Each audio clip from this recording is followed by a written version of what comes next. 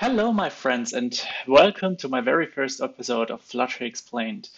Today, I want to show you how you can create with a page layout builder and MediaQueries stunning app screens for your needs. And without further ado, let's get started. So before we jump right into code, I just want to show you what exactly we want to achieve. We want to achieve something like this. And it is a responsive view for landscape and portrait mode. And whenever we change the direction, it will change our appearance of the app.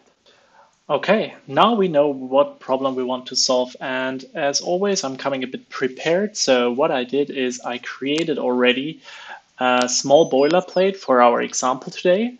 And it is just a basic Flutter app with a main.dart, material app, home screen. And inside of the home screen, we see that we have a basic scaffold with Hello YouTube as an app bar and a body with the home portrait or home landscape in the future.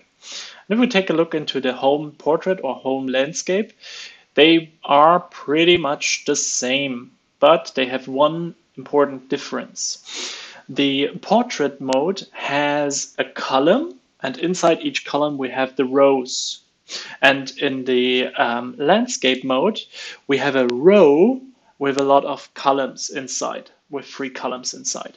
And all of them has a home card widget, which is important because it is just our card with a center and a text currently, so that we can show different texts. So if everything works well and that home screen works correctly, we will see now card 1, card 2, card 3, card 4, card 5. Cool. Let's see. Now we can change, of course, the home portrait with the home landscape mode, and we'll see that the effect is directly changing inside of the application. So without further ado, we can change that easily, but that is not what we want to achieve, right?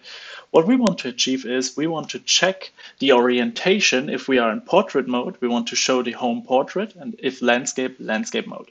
For that, Flutter gives us a very nice function called MediaQuery .off.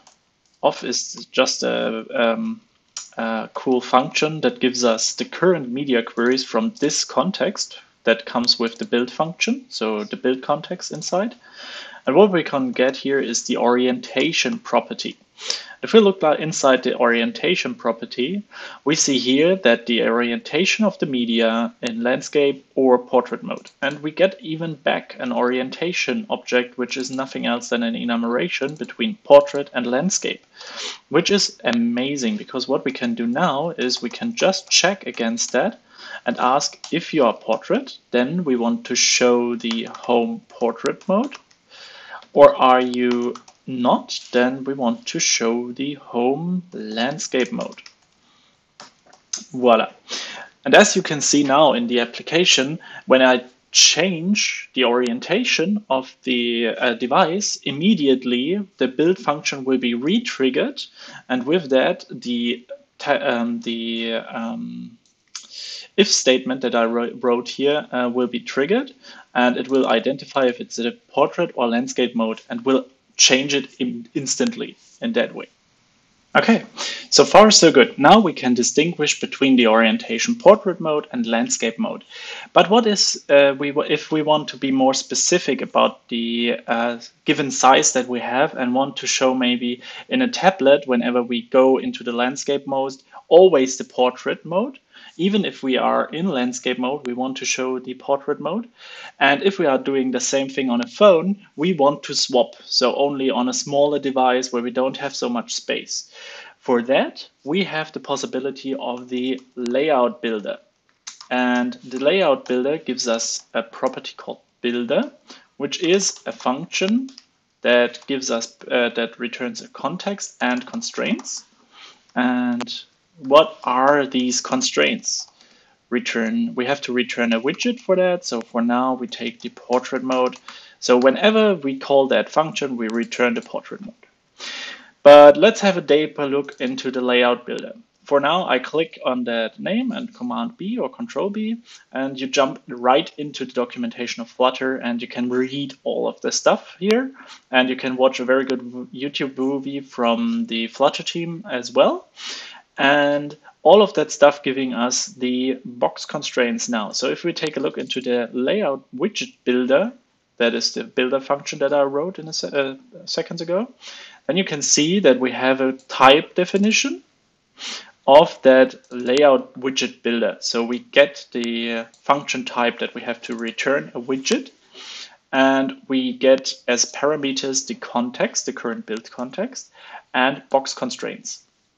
And these box constraints give us back the information of the container that this layout builder is inside. So we have now the possibility to read inside of our function the constraints height, for example. So I will print them for now and say constraints.max height, for example.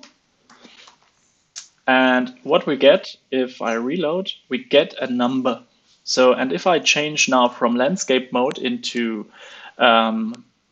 portrait mode, you will see that this number gets higher.